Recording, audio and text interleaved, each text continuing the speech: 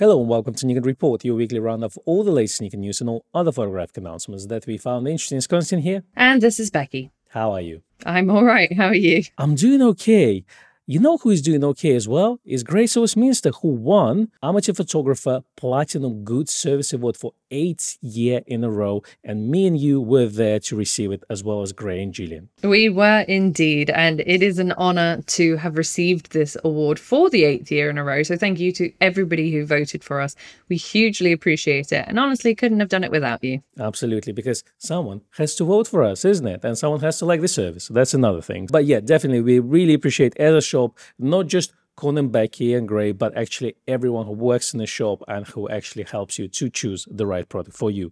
Now, Amateur Photography Awards also had a selection of different awards like Best Cameras and Best Lenses, and Nikon Z8 won the Camera of the Year, the Product of the Year, Premium Camera of the Year, you name it, and Nikon Zf won the Reader's Choice. That's right. Now, the telephoto prime lens of the year actually went to the 85mm f1.2s, which is a stunning lens, very well deserved. So Nikon took home 4 awards from the Amateur Photographer Awards this year. That's pretty good. I guess if you release good products, you're going to win some awards, isn't it? One would hope so. Yeah. Speaking of awards, on Thursday last week, when we had a live stream with Becky, live Becky, in the premises of Grace Westminster, which is an occasion, really, a special occasion, I would say, we announced a Michael and Pamela Roberts Award for Nikon owner subscribers.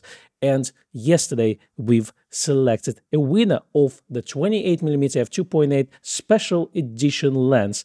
Peter Grant, congratulations. Someone from Nikon owner should be in touch with you on that. So congratulations on the lens. And if you want to subscribe to Nikon owner magazine, all the information is in the description below.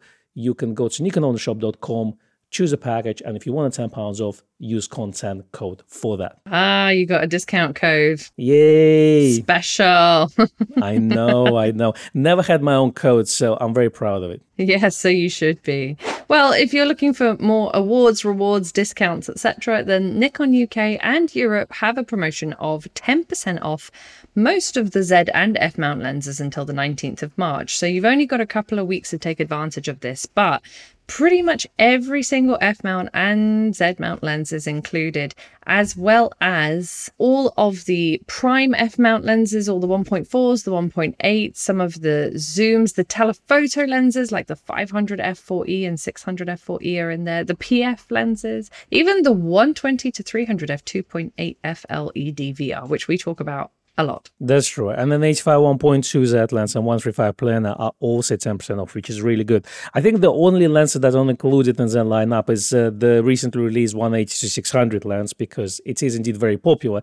You know what's interesting is in the United States, Nikon Rumours is saying that B&H is finally shipping the orders from September. Well, in UK, we have 180-600 free in stock. It's normally the opposite, but you know, it's always nice to have a luck on our side. But also, the lens that only includes are generally a very long telephoto lenses with a wide aperture. So those expensive for over £10,000 lenses. But I guess, yeah, 10% on that is quite substantial. Yes, it is. And I'm impressed that they've put the planar on there already, actually, because that is a fairly new lens in terms of, you know, releases.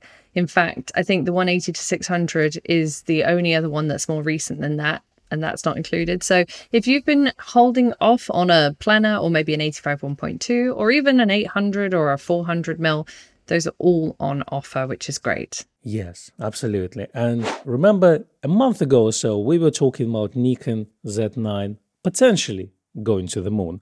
Well, now, Becky, it's official. So NASA selected Nikon Z9 as official handheld camera for Artemis 3 mission, which is set to launch in 2026. So that mission will put the astronauts for the first time since 1972 on the surface of the moon. So it won't be your average Z9 that makes it off planet. However, the Z9 will be heavily modified to handle both the rigors of space travel and life on the moon.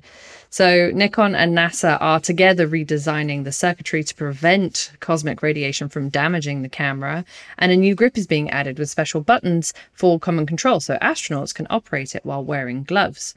Custom firmware will modify noise reduction, HDR features, menus, file numbering, and so much more. And there will also be several Nikon Z lenses that will be modified to cope with the surface of the moon. So they're going to go out there with a whole kit bag full of Nikon Z stuff. That's cool. You know, I really want this custom shutter sound thing to be implemented as soon as, because imagine you can just put, you know, some alien sound, the creatures or something like this. Just, you know, just the alien sounds. There's no aliens on the moon. Well, you know, I mean, if you want to just mess with your mates, astronauts, if you see what I mean. So just based on the previous cameras that went to space, yeah, the buttons generally being bigger, and so they're not all cramped together, because obviously astronauts wearing gloves and everything. So, and I assume, yeah, the custom firmware will include certain things that are very important in the moon. For example, I don't know where I'm going with it, Becky, actually. So, but do you have any idea? Digging yourself into a little hole here. If you compare the technology now to what astronauts have had to deal with in years gone by, I think the Z9 is going to be an absolute treat for them to use up there. I'd be really interested as well to see the results. And I don't know if those results will be shared publicly on the public forum, but if you don't follow NASA's Instagram account, I highly recommend it, because it's absolutely fascinating and there's always incredible imagery up there. Oh, absolutely. And if you go to NASA website, there's a whole catalog of photographs there. So definitely, I think I'm looking forward to see Nikon Z9 images on there. You betcha. Now for some more Nikon news. Nikon were at CP Plus this year in Japan, and there wasn't any new release or anything. There was no Z6 III, nothing that we had talked about. However, there was, would you call it a sneak peek? I think so, yes. They basically showed an unreleased firmware for Nikon ZFC camera. Surprise, surprise. Who knew? Yeah, so this hasn't officially been released yet, and there's actually no set date for release, so we don't really know what the deal is. It's quite unusual for them to preview a firmware update like this, but that's what they've done. So new features actually include a different info screen opening with multiple random patterns and color options. Not really sure why. I suppose if you've got a colored ZFC, then you might want to have the menu match the color of your camera, potentially. There's also some startup opening animations. So when the feature's enabled, a random startup animation is displayed. It's quite cute. Changeable background colors for the info screen, as I said before, and a red frame display during video recording, which is something we already have in the Z30. We also have in the Z8 and the Zf. So good that they're bringing it to the ZFC for sure. Yeah, I mean, it's all cosmetics really, isn't it? I'm just, you know, when you were saying those things, and I'm thinking, okay, yeah, we would come to Nikon Zf. Potentially, you've got a blue ZF, so you may want to have the, you know, blue opening screen. But if you think about it, I'm just thinking ZFC has been marketed for young people. So the flasher, I guess, you will make the interface look, and the more customizable it will be. I think the more attraction you'll get from young people, because they like to customize their own things. I think that's what it is. I mean, I do like the red frame when you record the image. I'm recording on ZF now. This feature is there. I can see my camera is recording. But overall, I just wonder, it's all cosmetics really. You know, it's not something that we photographers really needed. It's very true. It's not something that is a must-have, I would say. Did we also have a firmware update preview for, I think it was the Z9, where at one of the shows, might have been CP Plus, they previewed the shutter sound customization, and they had that cat meowing. Was that this one? Right, so it's a similar kind of thing, but that firmware wasn't a standalone firmware for us. It ended up being put into a much bigger firmware update. So I wonder if they do something similar with the ZFC. Yeah, you know what they should do? They should release all those cosmetics and then sell them for some V-Bucks, you know, like Fortnite style, you know. So, Robux. Yeah, you can have all this, but you gotta pay us. And they are microtransaction in our cameras. That's what's gonna happen, believe. Unbelievable. All I can take from that is that either they'll do this small cosmetic update and it won't be any much of a major deal. It's nice to have, I suppose. Or they'll add it to a much bigger firmware update coming for the ZFC, because the DX line of cameras definitely needs some love, I would say. Yes, I mean, a new product might help as well. You know, just a thought, really, you know. Nah. Speaking of new products, really, I mean, who needs a Nikon Z6 III, isn't it? So, but coming back to the firmwares, French publication Phototrend published an interview that was taken at CP Plus with Nikon, and it's titled, "We are putting more emphasis on firmware updates." So I think it is all connected. I mean, they're asking all sorts of questions in this interview about third-party lenses, about roadmap, but we don't really get any information on that. But definitely check out the links in the description below. Nikon Rumours have kind of a short version of that article.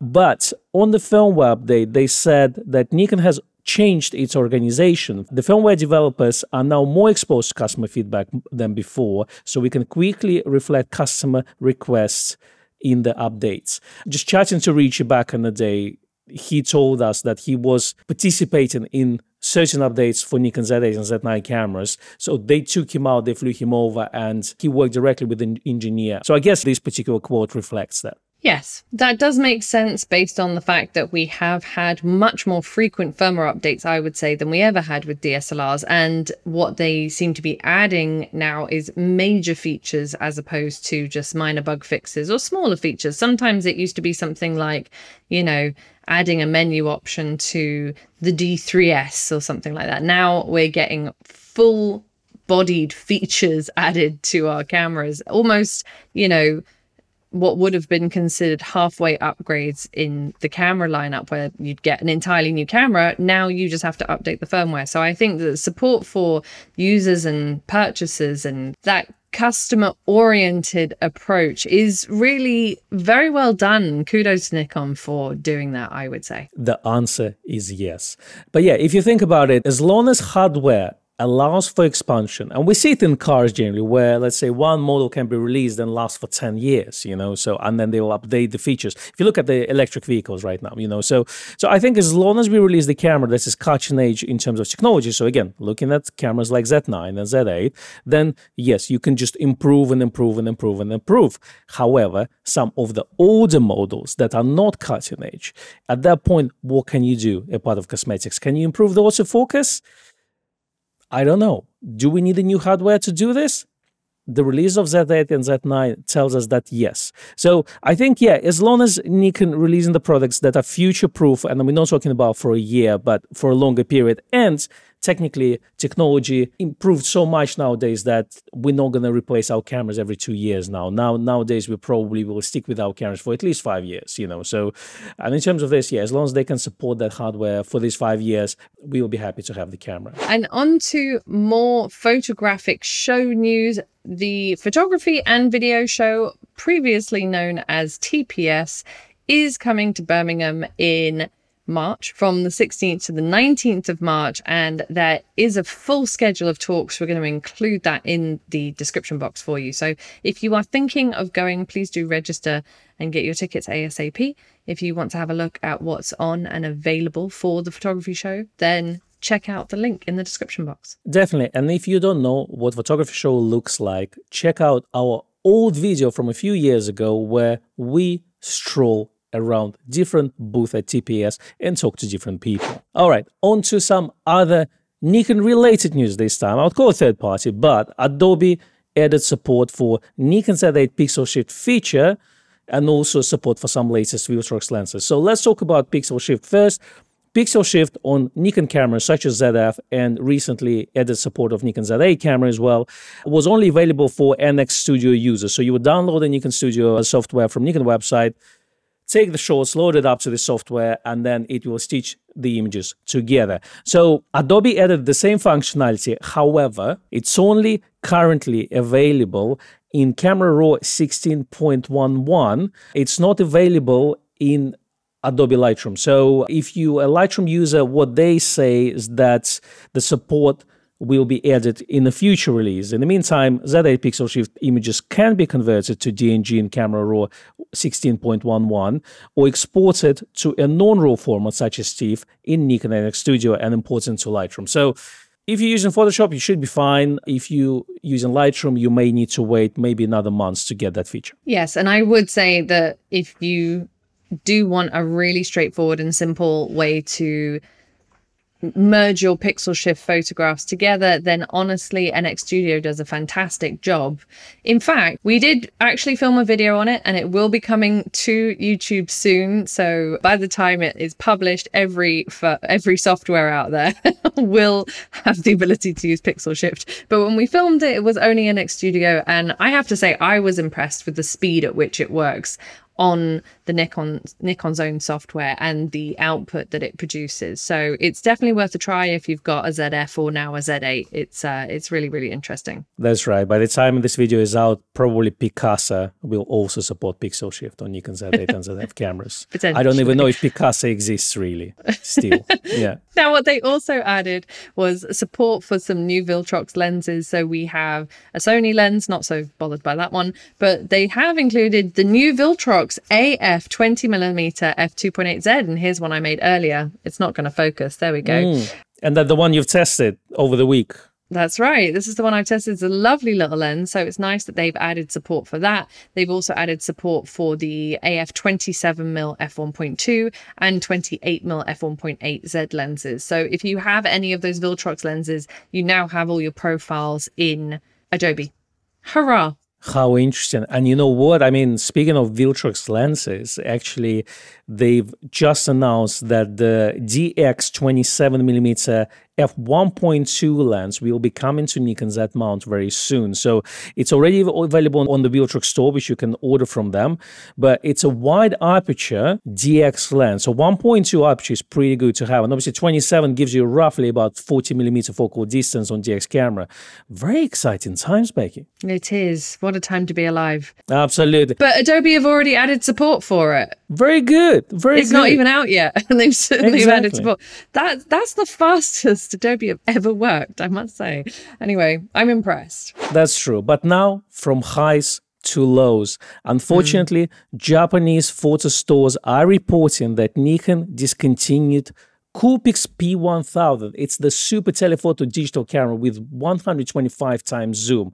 So that's apparently been discontinued. Nikon also discontinued NAL19 battery, and that was the battery for cameras such as the Coolpix W100 or W150. So those sports waterproof one cameras. There you go. On to some non-rumors, which have nothing to do with the Z6 Mark III. There was a brief flash of a rumor about a Z9H, which actually appeared on the Sony Alpha rumors video, which has now been deleted. But Asobinet captured this information because the internet has eternal memory, and even if you delete something, it will still be somewhere in recorded memory. That's right.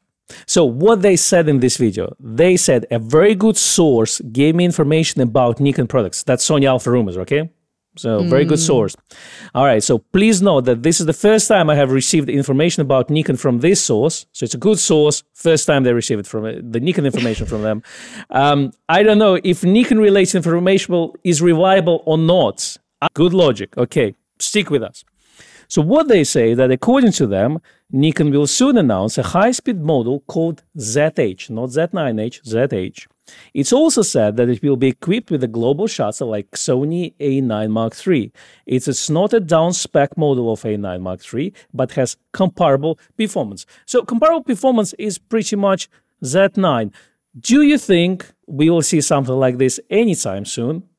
Or do you think it's bogus and the video was deleted based on that? I think that it's very tough to say because the source is apparently very reliable, but not usually giving Nikon information. So whatever, it's all basically saying, it's like saying my neighbor told me that Nikon would bring out a ZH, but they've never told me anything about Nikon before, so I don't know if it's reliable or not. Yeah. It's this sort of like comparable comparison there. So I don't really know if it's legitimate in any way, shape or form. Obviously, it's an Olympics year. I have a feeling that we have other models out there that need to be updated sooner than Nikon releasing, shall we call it, a reactive camera. Because the Sony A9 Mark III is now out there in the world, would Nikon go, oh, that's doing so well that we should bring out our own version?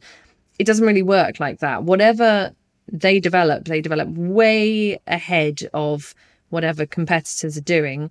And I think that the focus does need to be, whether it is or not, but I think it needs to be on the Z6 Mark III what's going on with the Z7 series, what's happening with our DX cameras. There's so many other cameras that need a look at rather than trying to develop something completely new for that space. And honestly, if you think that you can't shoot something like an Olympic event with the Z9, then you don't know how to use the Z9, because the Z9 is a terrific camera. I know those are fighting words, but that's what I have to say. But that's the thing. The Paris Olympics are going to run from 26th of July till 11th of August. So if they're going to release a camera for this, it probably needs to come out around maybe June, you know. But we also know that Nikon in the past did give some equipment to photographers to test out at those events. So that we all know. And we always love to see a picture of a photographer from a very long distance and his camera logo is blacked out, and we all guess, oh, it's a new camera, or oh, it's a new lens, you know.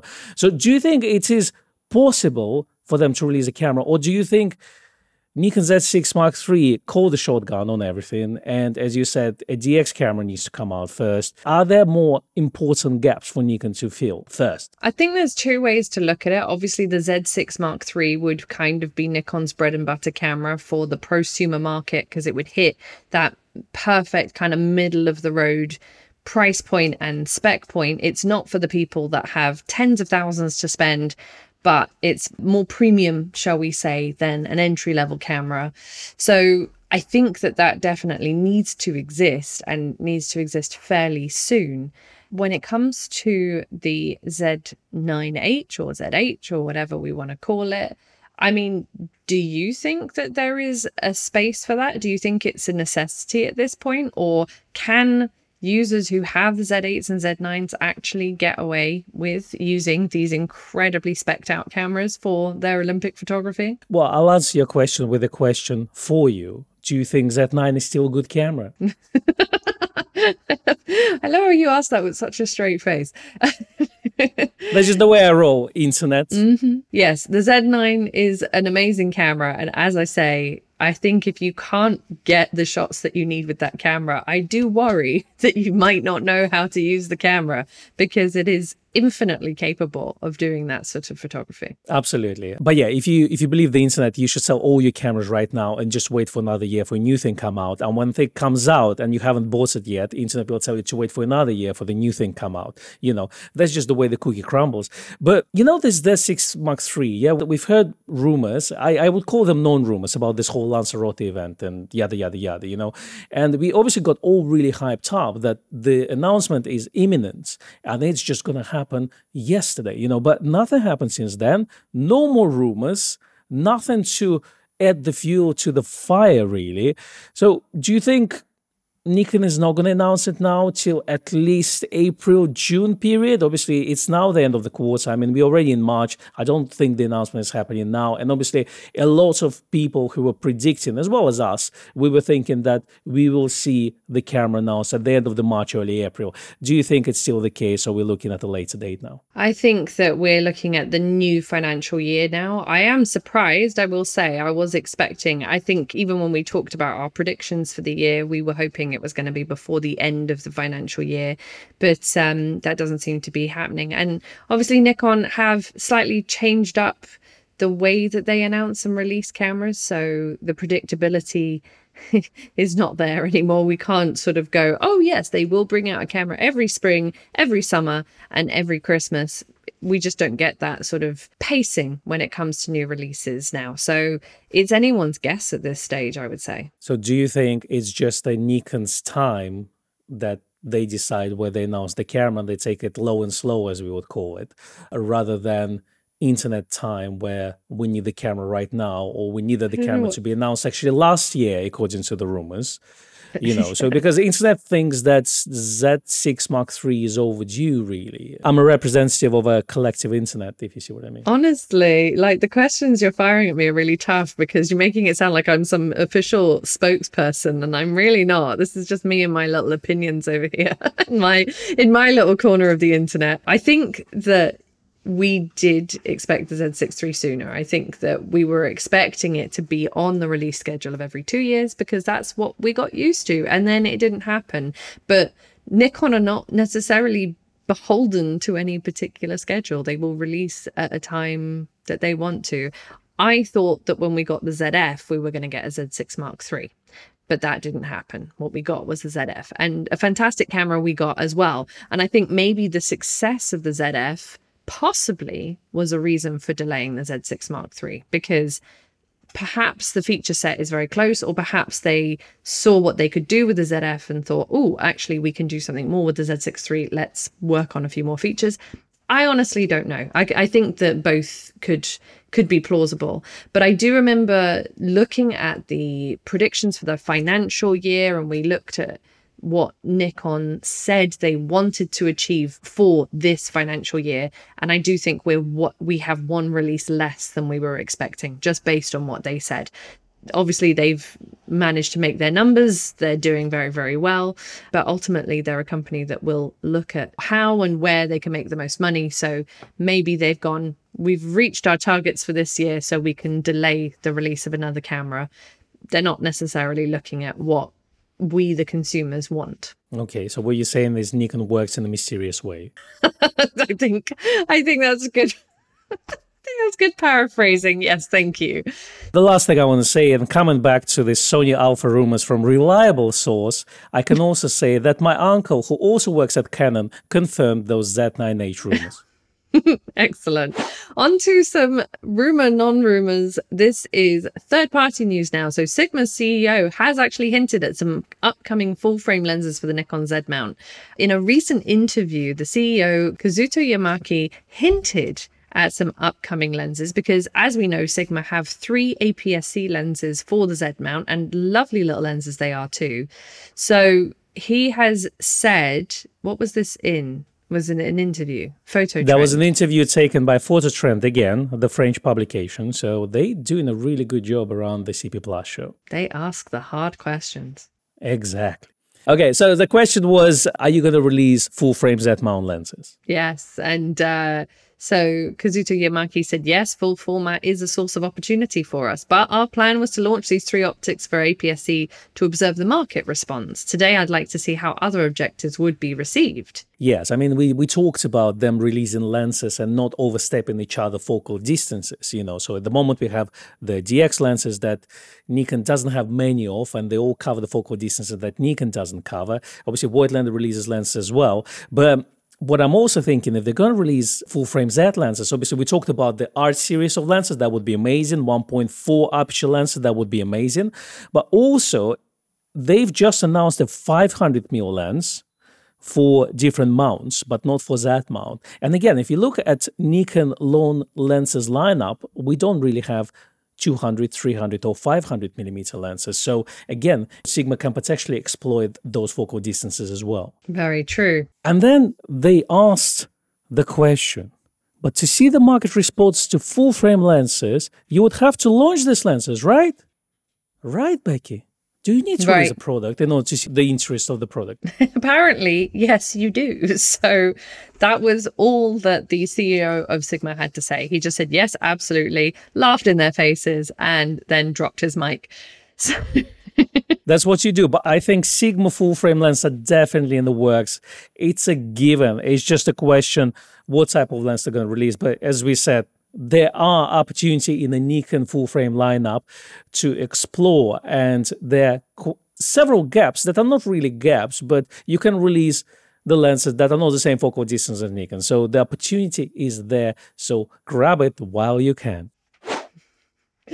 Now on to some official news from a third-party brand. Voigtlander, as it is known, or Voigtlander as we like to call it, have officially announced a 75mm f1.5 aspherical lens for the Nikon Z mount. This is a full-frame portrait lens, beautiful Voigtlander optics and build quality with a CPU chip so that all of your information is read through the lens, and you will get face recognition, etc. if you're using a camera like a ZF.